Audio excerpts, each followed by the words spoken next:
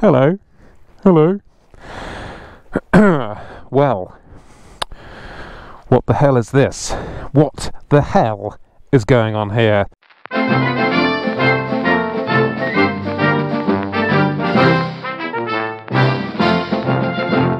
I thought I'd just get back on the horse, so to speak, and come and talk to you guys because it's been so long and I'm very sorry. But there's been so much going on which we'll get into. But in the meantime, I thought I would just show you this. This is my R9T racer, which I custom designed, sort of built sort of thing. And I'll run through some bits and bobs on this because I've posted it on my Instagram quite a lot and people love this bike. And I think I'm going to have to sell it pretty soon, so I thought I'd just come and do a little bit of a catch up with you and a little review type thing of my R9T racer, which is pretty bloody sexy, with the full Wilbur's Boxer Cup suspension kit, HP rear wheel, full titanium Agropovich system, fork cartridge kit which comes with the Wilbur's Boxer Cup kit, Jizz Machine keyring, and Dimag carbon wheel, and a little custom sort of belly pan job, and obviously the amazing paint, which is these are BMW colours. This is Tanzanite blue, so it's from the M range, Tanzanite blue, and mineral white. Anyway, let's get on it. If I can get this bloody thing off the stand, because the tyre is slightly too big for this stand, which is frustrating. And the stand, because it has the race kit, the suspension kit, is the side stand is now too short, which is annoying. Let's turn her on, and we're ready to go. God, this has been a long time, hasn't it, guys? I'm so sorry. But I'm back. I don't know how long for, but just wait for this to warm up, but over the last couple of years really, since I've been in touch properly, I've got some really cool bikes, and I guess I'm just going to run through some of them, starting with this one obviously, and show them to you, and get back onto this channel as just a hobbyist thing. You know, I've been through quite a lot the last couple of years, and again I'll get into that later as we go, but yeah, it's been pretty tough, but motorcycles are always here to help me waste my money. Right, we're out of petrol already, which is a good start. So how has everyone been? Because it's been a pretty shit couple of years. So yeah, without getting too heavy obviously in the first video back, I'm just going to try and go easy on myself and just talk about this bike, because bike reviews are the easiest things to do on YouTube. You just sit on it and talk shit about it, and it doesn't seem that you have to be particularly qualified to do anything these days anyway. You just talk about it and get billions of views, which isn't my concern at the moment. So welcome aboard. This is a 2018 BMW R9T racer, and this is probably, or at the time when I bought it in 2019, this was probably the most unpopular of the R9T series. They couldn't sell these for love nor money, and that time I did that trip around the UK with BMW to all the BMW dealerships, I got to speak to fucking engine light. This fucking engine light is so annoying. With this full system, there's a rapid bike unit on here, and it sometimes has a bit of a freak out and decides to turn the engine lights on, which is pretty frustrating. Let me just turn it off and on. Anyway, so while we're doing this, so Williams Motorrad had one of these. It had about 800 miles on it. It was an ex-demo, and this is the sport model, so it's got heated grips, and it came with the wire wheels, which are now not on it, obviously. But anyway, they sorted me out a cracking price, so thank you, Williams Motorrad. It's saying it's got a headlight issue. What's wrong with the headlight? Fucking hell. It's on. Brake light works. Indicators. Ah, that indicator doesn't work. Fuck's sake. And anyway, because I wanted to... So I bought this, and I wanted to build like a fun sort of road / track bike. And at the time I was talking with BMW about entering the Boxer Cup, which is... It used to run, I don't know if it's still going, with the IDM Championship in Germany. And I was going to do a couple of rounds in that. But then I didn't get the ACU in time and blah blah blah. Didn't happen. But instead I built this, and it just took a long time to build, and there's been loads of teething problems, which are clearly still fucking happening.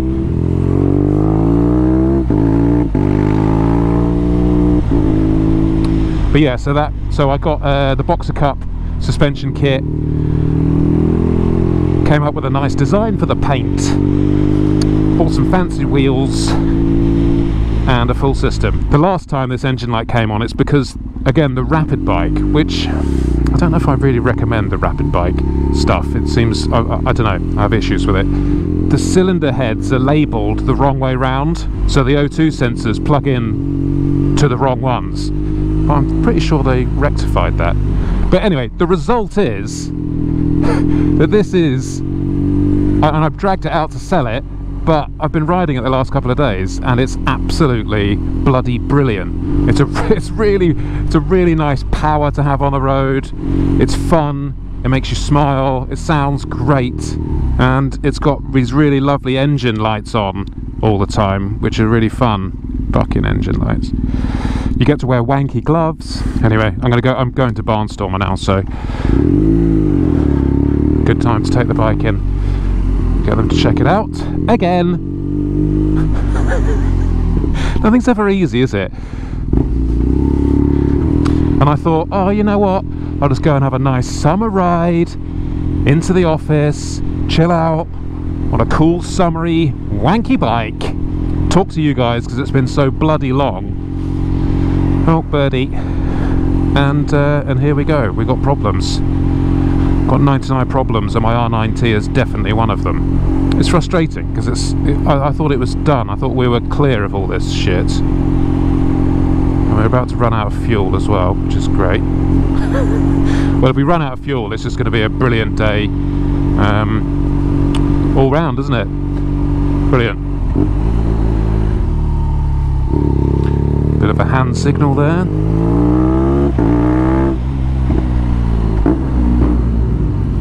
But it does sound pretty bloody good. Pretty bloody good!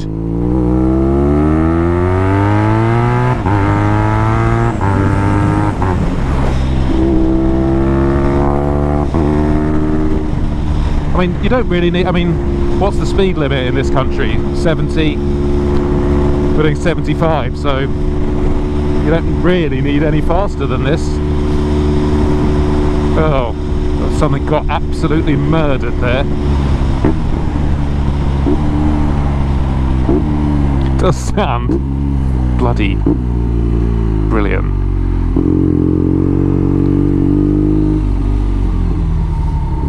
Bit of carnage.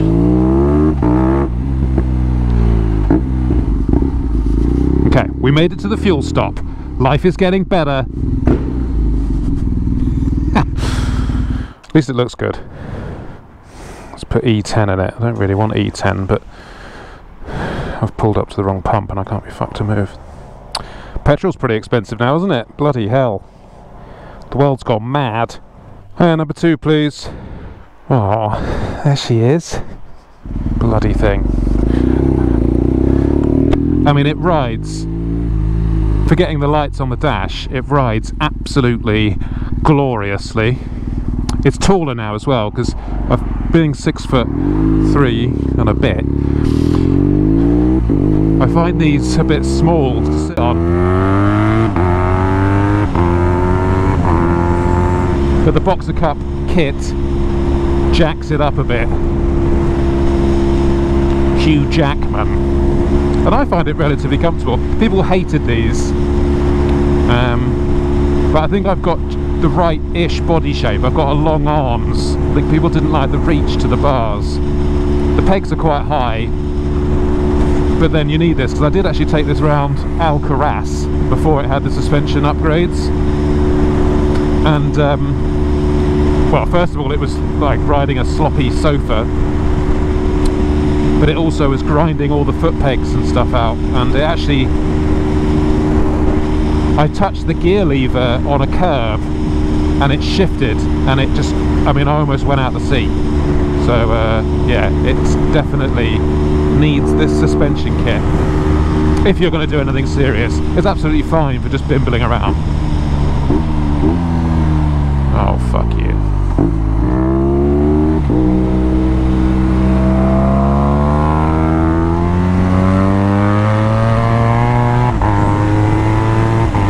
Right, let's go and get some nibbles. Yeah, I mean, there's so much stuff I really want to talk about, but unfortunately YouTube just isn't the place to be able to talk about any of it anymore. So I guess I've been anxious about doing anything again, because I don't know if I don't know what to do really. I don't know whether to say the things that I believe in, and try to tackle the problems that we're all facing, or just suck the teat like everyone else. But I think that's immoral to do that. I think you should talk up for what you believe, and I don't know.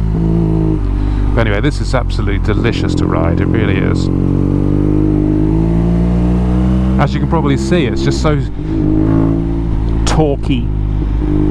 It's quite stable, really stable compared to what it was with the old standard suspension. So yeah, I don't know. So I guess this video is, hello, haven't seen you for a while.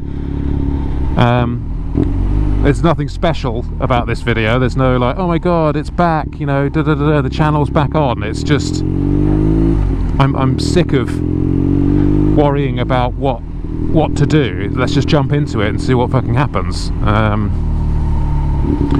You know, you guys are as much of a part of the channel as me, and you, over the last 9 years, maybe even 10 years, you know, you have a say in what happens. So I guess let's have a discussion about it, because gone are the days where you can just ramble on and talk about anything you want. That's just not how YouTube operates anymore. In fact, even if it didn't punish you for your opinions, it just won't promote anything. The algorithms have got so polluted in favour of anything that is commercial, basically, that you can't have you can have a great conversation with about 6 people, but otherwise YouTube's just not interested, and then it's really disheartening producing content which is kind of fun and a good chat, and you think this is actually helping the world,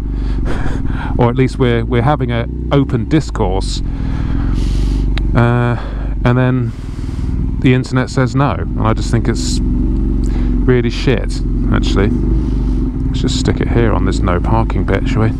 So yeah, I don't really know what to do. I'm kind of stuck between, thank you, just letting it go and just going, well, whatever, it is what it is, and just going, hey, anyway, here's my motorbikes, let's go and have some fun. That doesn't really get me going. I like talking. I like discussing difficult things. Anyway, right, what do we want? Sushi. When do we want it? Now. I want a nice coffee as well to feed my addiction. I don't even like coffee. Yes, please. I hate supermarkets so much. I can't stand being in them. I want to be in them for as little as possible. I can't do like big shopping trips. Not just Sainsbury's, all of them. I just want to get out as soon as I've got in. I don't really drink anymore either. Basically, I'm a bundle of laughs. Oh, go on then. This mini roll just shouted at me. This I disagree with. I hate it. Like, why do you need to see my face? I find it really offensive. Goodbye. Fucking robots. Served processed shit by a robot. That's where we're going. God. So I just want to live in a cabin with a log burner and a vegetable patch. Ja, guten Abend. Sorry everyone. I'm obnoxious and I know it. Engine light's out. Oh no, it's not. Whatever it is, it's not serious, but it's just fucking annoying. And I can't sell it because as soon as I sell it, the person who I sell it to will be like, oh, what's this engine light? I just want an easy life, honestly. I understand now why people buy maroon Ford Mondeos, because they've given up. They're just like, fuck it, I can't be bothered to have anything cool. I'll just have this boring, average shit thing. I apologise to anyone that has a maroon Ford Mondeo. Do they still make the Mondeo? I was actually thinking about buying a Dacia Duster, just because they're so cheap, and you think, well, how bad could it be? And I reckon with some big fat tyres on, wrap it like army green and put like a cool roof rack thing on and a snorkel, be pretty good. Obviously rip the Dacia badge off. Everyone will be like, wow, what's that? But then I'm just going to get into loads of trouble, aren't I? Because as soon as you start changing things from standard spec, oh, it's the old Rosbergs. Just pull the clutch in so he can't hear me. That's when you start getting problems, isn't it? As soon as you deviate from standard, which is exactly what I've done here. And anyway, I was supposed to be showing off about how brilliant this is, and now it's just giving me jip.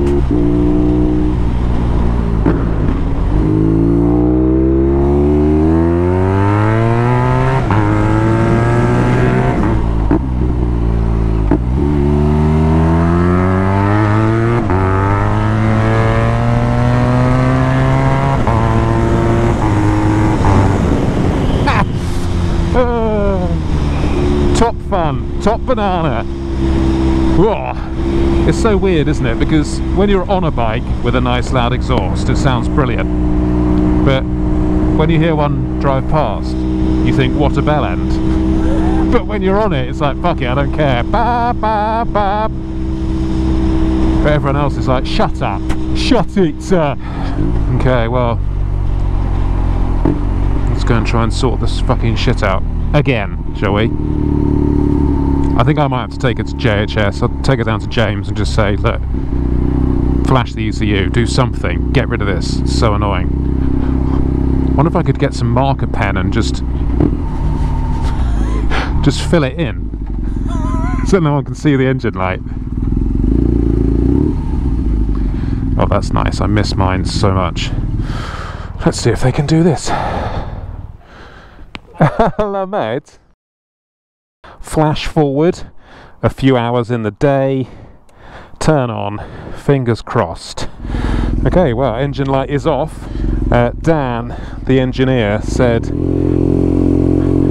that he has reset the rapid bike. It was as suspected an O2 sensor fault, but he's reset it, cleared it, and he's also upgraded the firmware on the rapid bike. So hopefully we should be good. We should be rocking and rolling. Fingers crossed. Quick shifter's working quite nicely. That's another aftermarket bonus feature. Oh, why is there a solid white here? All it's doing is just making the overtake more risky. It's fucking stupid. I wish town planners would get their shit together. If town planners are responsible for the highways, probably not. It's probably a billion people sitting around drinking cups of tea doing sweet fuck all, apart from claiming their awesome pension from the state. Bloody civil servants.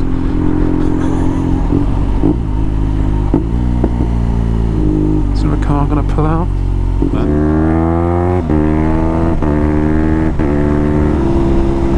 Well, so far so good. If it happens again, then I'm just going to take it to a proper tuning specialist, I guess.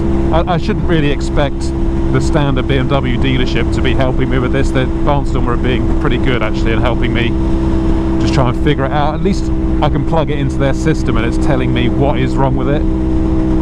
So that's been helpful, so thank you. Danke. Danke, mein Führer. I don't really ever feel in a rush on this bike. That's what I quite like about it. Like normally, if I was on an S1000 or a Jigsaw, I'd have done this guy hours ago. But I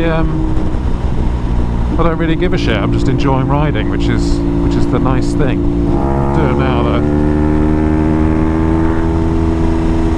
But yeah, I think